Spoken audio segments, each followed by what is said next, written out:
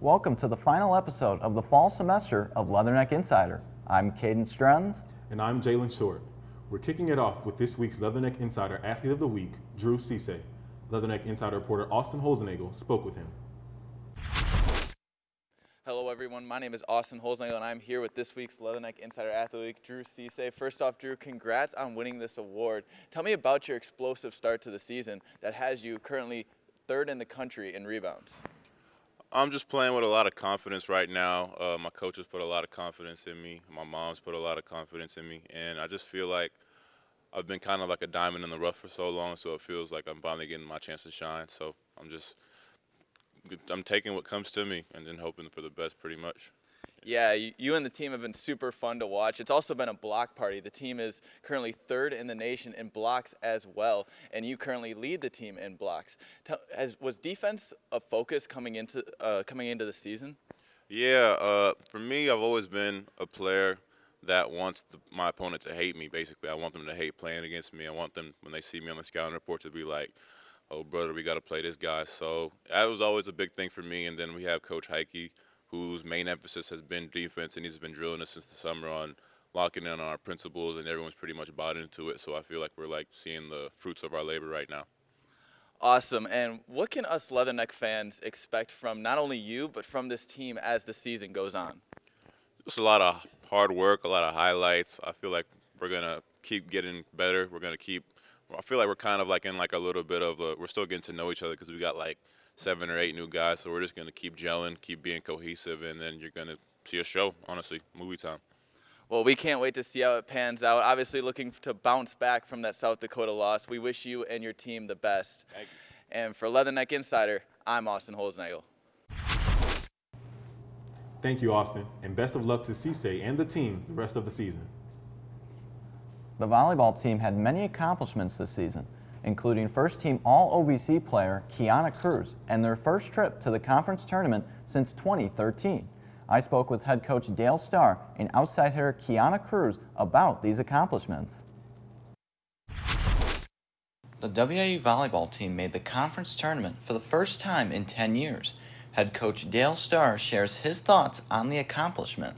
It means a lot to this program. It means a lot into our it adds a lot into our rebuilding of this program and you know our plan to get this program back to where we think it should be. So it meant a lot to this program. It meant a lot to the girls, and you know, just got done with our exit meetings, and everybody's excited for the spring. Everybody's excited for next year. You know, only losing 2 seniors off of this year's team. Moving forward, you know, we're looking for bigger and better things even next year. Kiana Cruz made the first team all-conference in the Ohio Valley Conference. She shares her thoughts on this honor. It was super exciting because that was one of my goals, and I was able to accomplish that this year. And my teammates were really proud of me, and just like pushing myself in general helped make that happen. So that was a pretty good accomplishment for me. Head coach Dale Starr looks for a jump in the standings next season. Our next step is to have a winning season next year and be in the top 4 in the conference. That's going to be our goal starting in January when we get back here in the spring. That's going to be our goal, is to have a winning season overall, be over 500 and be in the top 4 in the conference. You know, going from 7 to 4, I think is very attainable. I think winning 10+ matches in the conference schedule is very attainable, and I think winning 15+ matches in the regular season is very attainable. So you know, that'll be our goals for next year, and if we surpass those, then that'll just all be icing on the cake. Reporting for Leatherneck Insider, I'm Caden Strenz. It sure will be exciting to see the leaps forward for the team next season. Staying with volleyball, Carly Wenzel sat down and shared some thoughts about this season and how she feels going into 2024. Leatherneck Insider reporter Calvin Darnell has more. Wrapping up the year for WIU volleyball, Captain Carly Wenzel reflects on her 3rd year as a Leatherneck and what she will bring into the new year. Just being the leader on the court, like on and off the court, just taking control in the back row, just helping other teammates and also them helping me get better too. Being a junior, Wenzel has spent all 3 years with the Leathernecks and has improved vastly every season. Wenzel gives us all a bit of insight into how she has grown so much on and off the court. I feel like Dale really helped me out with that one too, just to get some confidence back in me from my freshman year, and showed me like I am good enough to play and stuff. So I feel like that really helped me out, and also just my teammates just improving like my skill levels and my want to and my passion for the sport every single day. After making the conference tournament for the first time in almost 10 years, it seems as though Wenzel and company are primed for a run next year. Their second year in the OVC and third year under Dale Starr is sure to be a memorable one. Oh, 100%. I expect us to, because we were ranked 7th in the tournament, I expect us to be in top 5 because we know how the other teams play and what the OVC is like just from this year, and I feel like with that experience we can grow and learn from that. For Leatherneck Insider, I'm Calvin Darnell. Thank you, Calvin.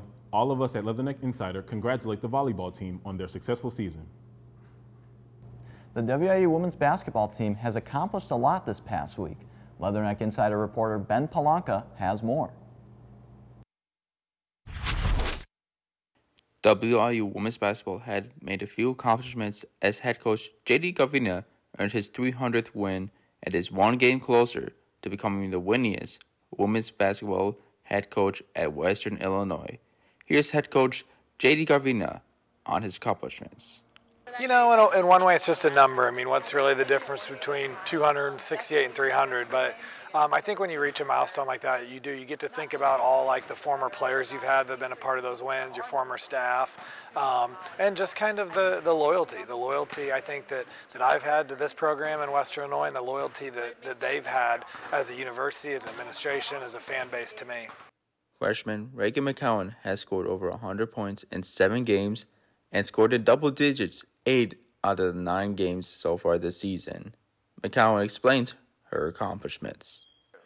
Yeah, I think I definitely attest to my team, my whole team. I mean, I definitely could not do this without them. I just was telling them the other day, I was like, I could not do this without you guys passing me the ball, supporting me, hyping me up, always on the bench over there.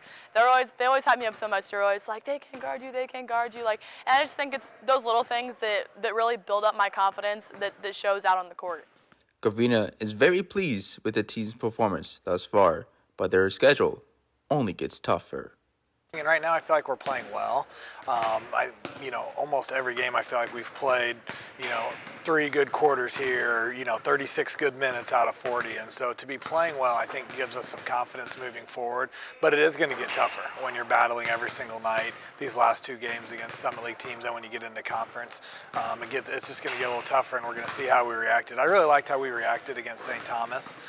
When things got tough, they built a 7 or 9 point lead, and we answered that, and I thought that was important to what we're trying to do. For Leatherneck Insider, I'm Ben Palanca. Thank you, Ben. The Leathernecks are back in action tomorrow at Kansas City at 2 p.m. For the entire schedule, visit goleathernecks.com. Coming up after the break, we will talk about men's basketball and the start to their season. Stay tuned.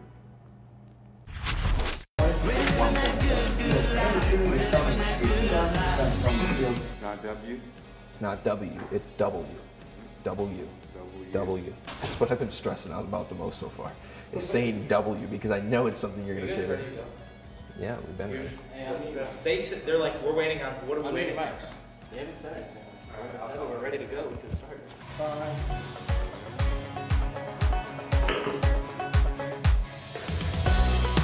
Hello everyone, I am Will Thomas. And I'm Dane Mackley. Welcome to this week's edition of Leatherneck Insider.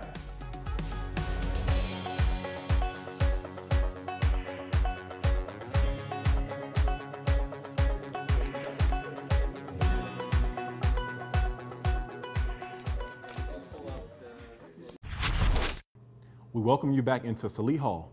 The WIU men's basketball team started their season with a record of 3-6 with conference play coming up, and there are some bright spots to recognize. The Leathernecks ranked 2nd in the country with 6.8 block shots per game and 1st in total blocks.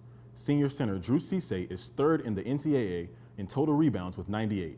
The Leathernecks will take on the Green Bay Phoenix today at 6 p.m. as they look to continue to rely on the team's great defense to get the win. Good luck, Leathernecks. We now send it over to Luke Little to talk about the college football playoff standings. Take it away, Luke.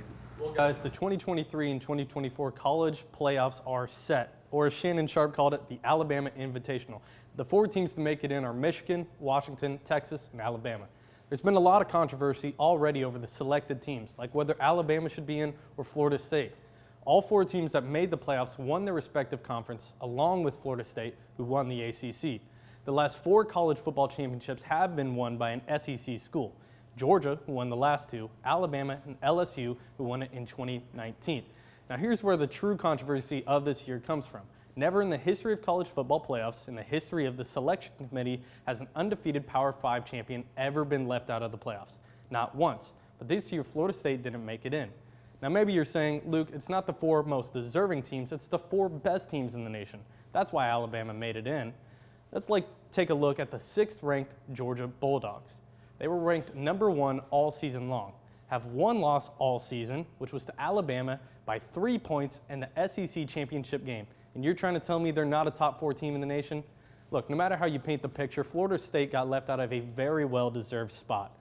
Nonetheless, Alabama is in. The semifinal games are scheduled for January 1st at 5 p.m. and 8:45 p.m. for Game 2. The current favorites to win the national championship is #1 ranked Michigan.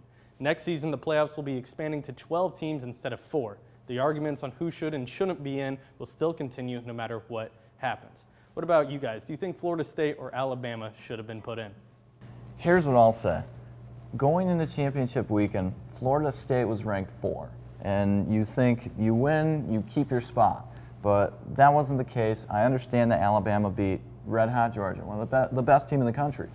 And then also Texas beat Oklahoma State. I mean, I get it, but the committee should have kept Florida State at 5 going into championship weekend. What do you think?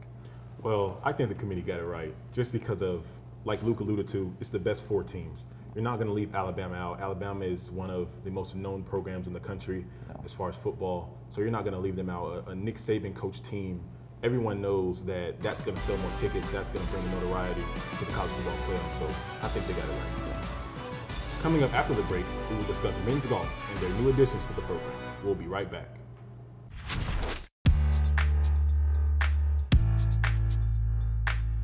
Your vision. My goal is to work at a top 100 television station as a reporter, anchor, and a producer. Our mission. Thanks to Western, I have a resume that would beat out most students from the top journalism schools in the country. This is Western Illinois University. I am a success story. I am a Leatherneck.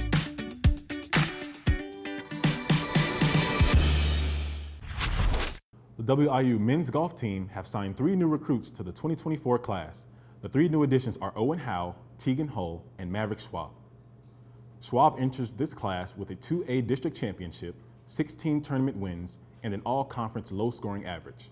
The second signing, Tegan Hull, comes to WIU with 3 state qualifiers, 2 all-state honors, and a 3-time Missouri Golf Association Junior Tour Player of the Year.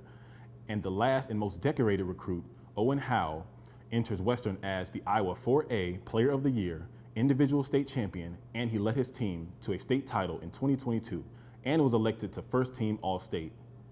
Schwab and Hull will finish out their senior year before coming to Western in the fall. And just before they arrive, the WIU men's team will be graduating 3 senior golfers in the spring. So these new additions will be starting their Leatherneck career right on time.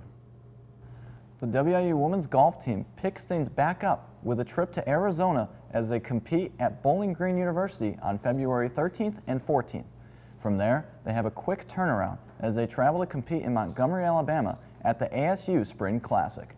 The team will take one more stop in Tampa to play in the Butler Intercollegiate before hosting the WIU Intercollegiate on April 5th and 6th. Rounding up the season, the team will travel to Nebraska to play in the Stampede Creek before finally competing in the Ohio Valley Conference meet in Mississippi on April 14th. The women's cross-country team concluded their 2023 season with 6 total meets. The Western Illinois Alumni Invite, Redbird Invite, Joe Payne Invite, Bradley Pink Classic, OVC Championships, and the NCAA Midwest Regionals in Oklahoma. Madison Trevina led the way for the Leathernecks, finishing 4th overall. This year was the first season in the Ohio Valley Conference for the Leathernecks, and the women made the championship. Alana Cesar led the pace, beating 10 seconds off her personal best. A great season for the Leathernecks in their first year in the OVC. Cross country will be back in action next fall. Coming up after the break, we will discuss Macomb High girls and boys basketball. Don't go anywhere. Western Illinois University. Our beginnings in 1902 focused on providing affordable teacher education training. We've changed with the times and excelled through the years. Today, Western is positioned for the next 100 years and beyond. Affordability of diverse academic programs, outstanding learning opportunities, and hands-on experiences provide excellent job placement for our graduates. This is Western, forever Western. Welcome back inside. Heading over to Macomb High, the boys basketball team is currently 6-0 to start their season. The Bombers have had some huge wins thus far in their season. Last Saturday, they took down Quincy Notre Dame 46-44 and then beat the preseason Class A #1 ranked Illini Bluffs over Thanksgiving break 40-28. The Bombers head to Kewanee tonight to take on the Boilermakers at 6:30. Over on the ladies' side, the Bombers season is off to a rocky start as they sit at 3-7. The Lady Bombers took down Bushnell Prairie on Monday 47-6 and lost on Tuesday night to Quincy 62-16. They will travel to Morden, Illinois to take on the 4-3 Potters this afternoon at 4:30. It's now time for another edition of Short Takes. Let's see what my partner Jalen Short has for us this week. Welcome everyone to another edition of Short Takes. I'm your host Jalen Short, and it's been a while, but we still have 5 topics to get to, so let's get right into it. First, let's talk about the San Francisco 49ers. They've been playing great all season. They're the best team in football, and it's not even close. But who is the biggest threat to them right now? I think it's the Dallas Cowboys. The Dallas Cowboys, they've shown me way more defensively than the Philadelphia Eagles, and the Eagles, they have a lot of questions to answer for the duration of this season. Now, let's move to talk about quarterbacks. Brock Purdy or Dak Prescott? Who's the MVP right now? In my opinion, it's definitely Brock Purdy. He's done more with that offense than Dak Prescott has with his offense. Brock Purdy has those weapons, Christian McCaffrey, Deebo Samuel, that entire crew. They've been playing great all season, and he's the main reason why. Now let's move to the NBA and talk about the in-season tournament. 4 teams left: Lakers, Bucks, Pelicans, Pacers. Who's going to win? I think the Bucks are going to win for sure because Giannis Antetokounmpo, Damian Lillard. That duo right there, they've been playing great all season. They're gelling at the right moment right now. And let's move to Tyrese Halliburton, Indiana Pacers guard. He's been playing great. He's going to be a top 5 point guard before the season is over. I think he may even earn an All-NBA nod this season, but we'll see because the Indiana Pacers aren't that good defensively, but he's definitely been playing great, and he deserves some credit. Now, let's move to talk about greatest of all time. In my opinion, I definitely think it's Michael Jordan, but I'm sure a lot of you guys are going to say LeBron James. Let us know who your personal GOAT is in the comment section below. But that's all the time we have for today, guys. I appreciate you guys listening. I'm Jalen Short, and I'll see you guys in the spring on Short Takes. Well, Caden, I want to ask you really quick. Who do you think are the biggest threat to the 49ers this season? The simple answer is the Eagles. Cowboys just can't beat San Francisco, and maybe, just maybe, Detroit might be able to threaten San Francisco in the playoffs. Maybe I'm crazy, maybe I'm not. And you were talking about MVPs. Who do you think is the MVP favorite here in the NFL this season? I mean, you have to look at Brock Purdy. You have to look at Tyreek Hill as well, and maybe even throw Dak Prescott in there. He's been playing well as of late. But I think it definitely goes to Brock Purdy because his offensive weapons, he just does everything out there for the 49ers. Yeah, and I think Dak Prescott, he's been dominating. Purdy's kind of like a system quarterback, but Dak's had some very impressive numbers this season against an easier schedule, but I guess you guys are the judge. Well, that's all the time we have for you here. We thank you for tuning in for another semester of Leatherneck Insider. We hope that you will tune in the spring. Make sure to follow us on Twitter, Instagram, and TikTok at InsiderWIU. For Leatherneck Insider, I'm Caden Strens. And I'm Jalen Short. Have a great holiday season, Leathernecks. We'll see you in the spring.